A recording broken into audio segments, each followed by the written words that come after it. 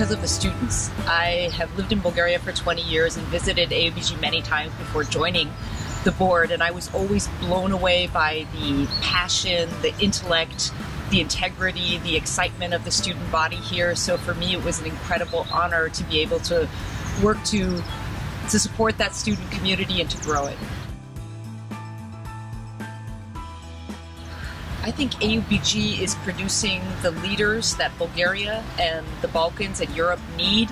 These are young people who are thinking like entrepreneurs, thinking like visionaries, thinking like leaders of civil society. And I think AUBG is one of the institutions that's going to help Bulgaria really transition to democracy and become a leading member of Europe.